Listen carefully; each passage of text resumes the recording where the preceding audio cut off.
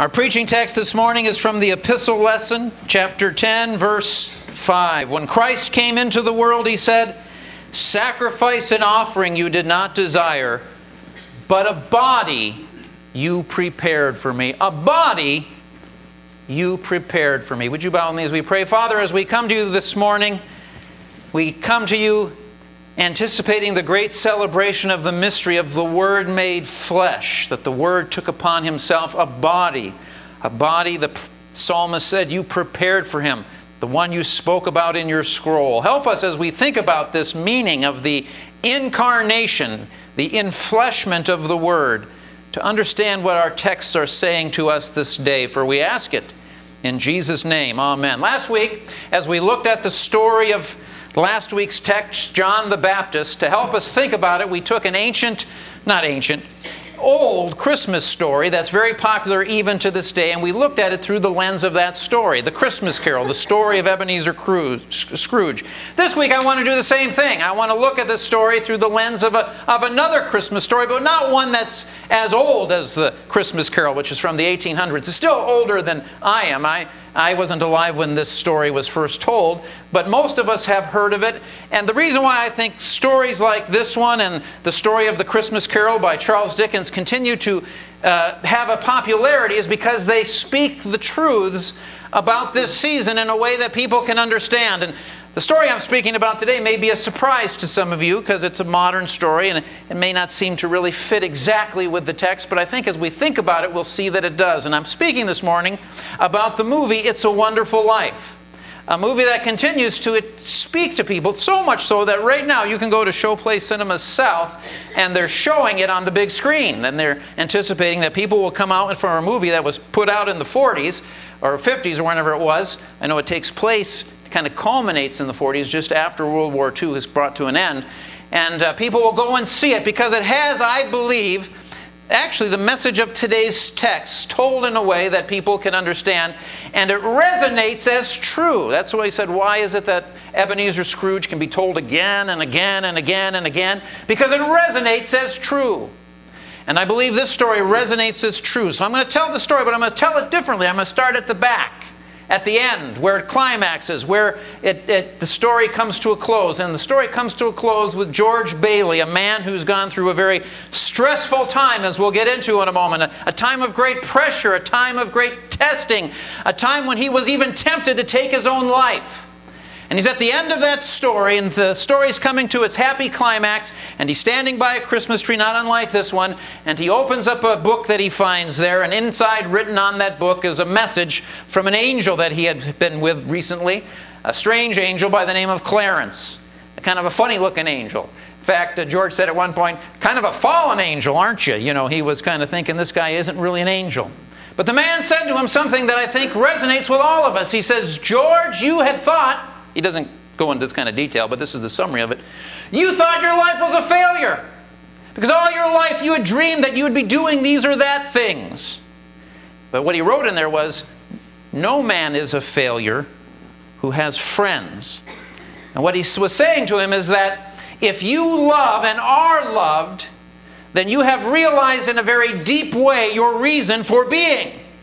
And that if you love and have loved, it doesn't matter if you've not made all of these things happen in your life that you dreamed would happen. You have realized the one thing that is needful. Think about it. We don't always live in times and in periods when you can realize all of the potential that we can realize today. We live in a time when we have a great economy for the most part. We live in a very stable society, a very ordered society.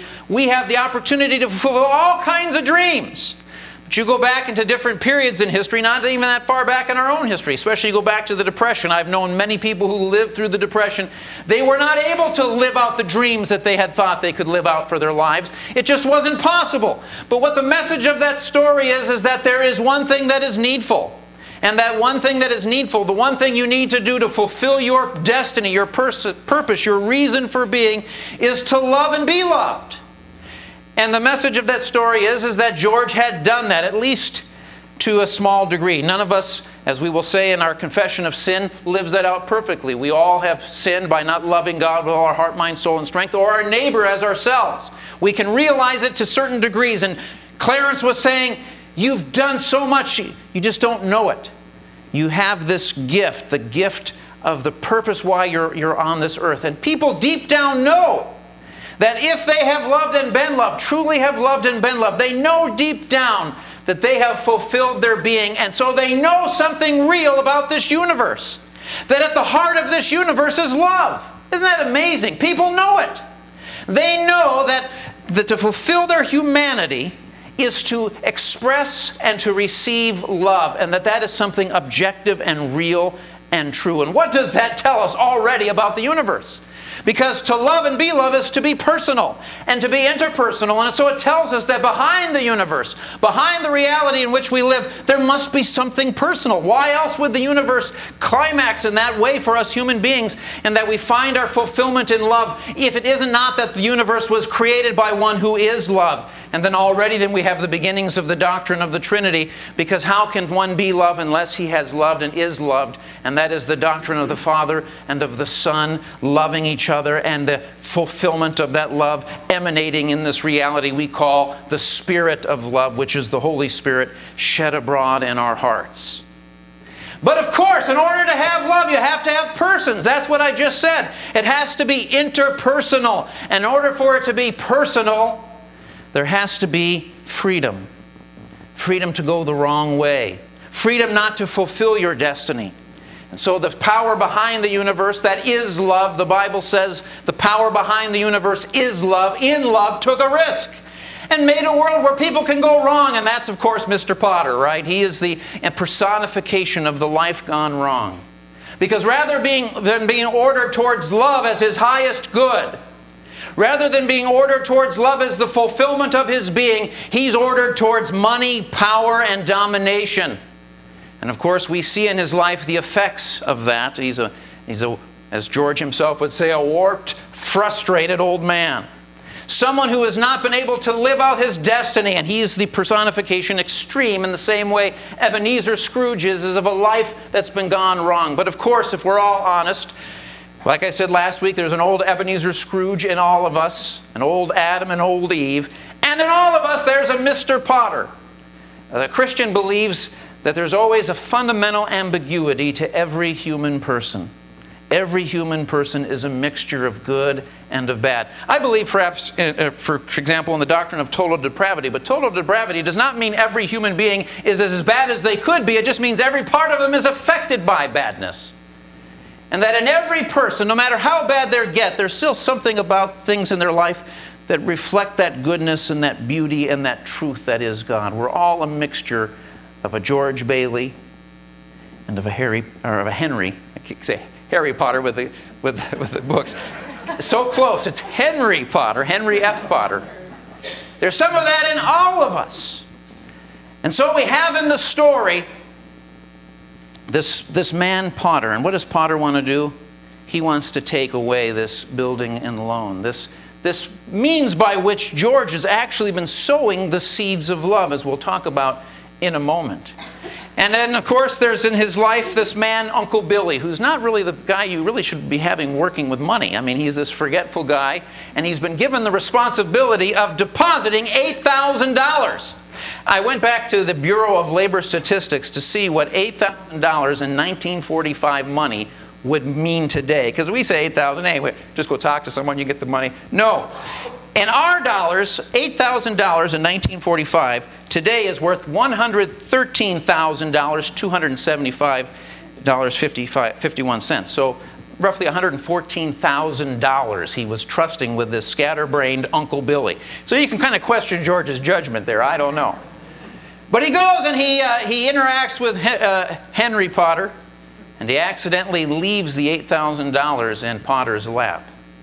And Potter, being the greedy, miserly, power-hungry man that he is, sees that he has the money, fails to give it back to Billy. In fact, he sees, this is my chance to finally bring down the one competition I have in this town that is keeping me from the power, the money, the control, the prestige that I want. I can destroy George Bailey, because basically he's got $114,000 shy. That's a big... Now you understand why he's saying it's jail, it's scandal, it's horrible. I'm $114,000 shy, basically, in today's money. And George, being the man he is, he's not going to give Billy up. He's thinking he's going to take the rap himself and go to jail. And that's when he begins to wonder about his own life and to think about taking his life. Now, there's an interesting plot twist on this, at least one that has been suggested by Saturday Night Live. You know, because one of the things that gets to us in this story, well, let's go to the next part of the story.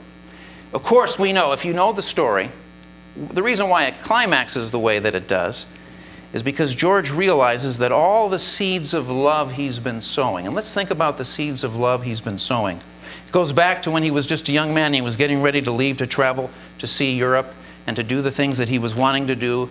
And he went into that boardroom where they were arguing with his dad, and he said to Potter, these rabble you're talking about, these people who are these working class people, that they do most of the living, the dying, the working in this town. What is wrong with them having a couple of nice rooms and a bath? And he identifies with them in their need. Here we're getting a little glimpse of what love is, and especially what the Christmas story of love is. George identifies with them in their need, and they know it, right? And so they experience from George what? Love. Love is interpersonal communion. At the heart of our faith is communion. We say we believe in the communion of the saints, that we're interconnected, and this interconnection happens as we identify with the other person, as we bear. That's why Paul says, if you want to be the Christian community, he says to the Galatians, bear one another's burdens and so fulfill the law of being that is the Christ. If you want to fulfill what Christ is, you bear one another's burdens, and you know what love is. Love is interpersonal communion that bears the burden of another person. And George had been sowing those seeds all those years. And when they found out that he was $114,000 shy, they didn't question it. They knew his heart, they knew who he was, and they knew that wasn't him.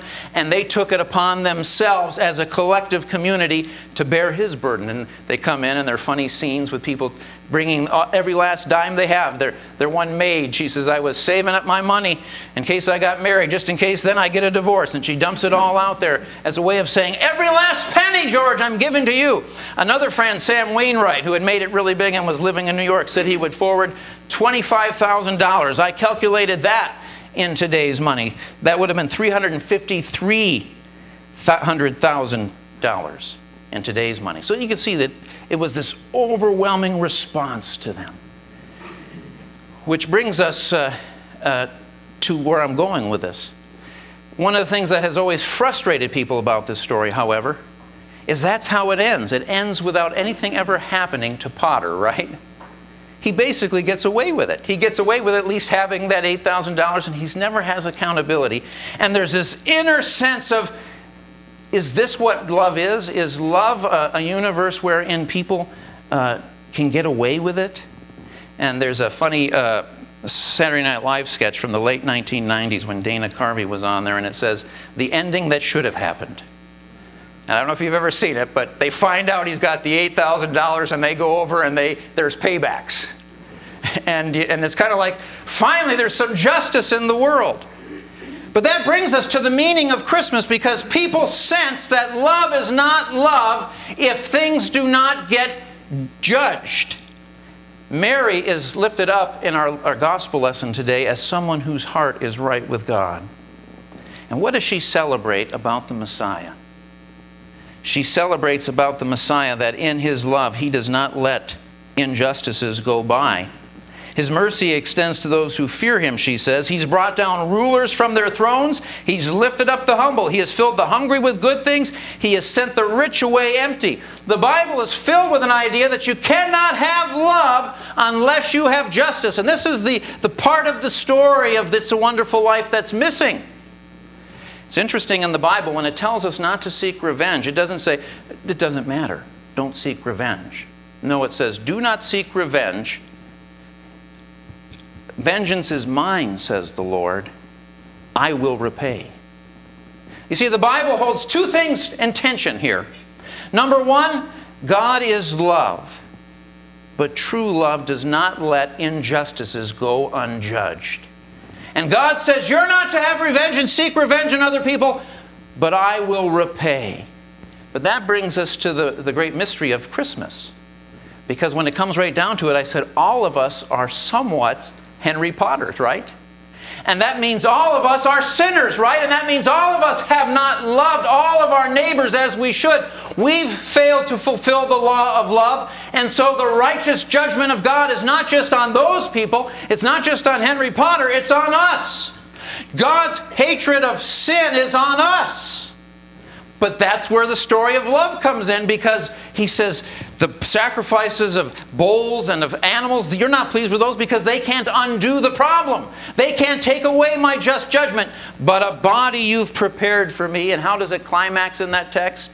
It climaxes in our text for today by saying that in that body prepared for him, we have been made holy through the sacrifice of the body of Jesus Christ once and for all. Do you see what he was saying? Is that something had to be done, justice had to be served. So God comes and demonstrates love by identifying with us in our sin and becoming the place where God can pour out his judgment on us and we can be safe. You know, none of us is going to escape judgment. But we can receive that just judgment of God against our sin in Jesus Christ. And when we're baptized, God pronounces judgment upon us and he says, I kill the old David. The old David gets right now, as it's being buried and drowned in the waters of baptism, what it deserves. It deserves death. But because David is getting what he deserves in and through Jesus Christ, what would have been my destruction becomes my liberation. And I experienced freedom from the old David, the old Ebenezer, the old Henry Porter, that I might live more and more into the new Ebenezer, into the new George Bailey, into the new life of love. And so the Bible says we love because he first loved us. We identify with other people in their sins because he identified with us. We forgive, Jesus said, because we have been forgiven and we've been set free. And that is how we know what love is, John says. We know what love is because God loved us so much that he identified with us. And our communion, our fellowship is with the Son and with the Father and with the Holy Spirit. And the Holy Spirit sheds abroad the love of God in our hearts. Amen.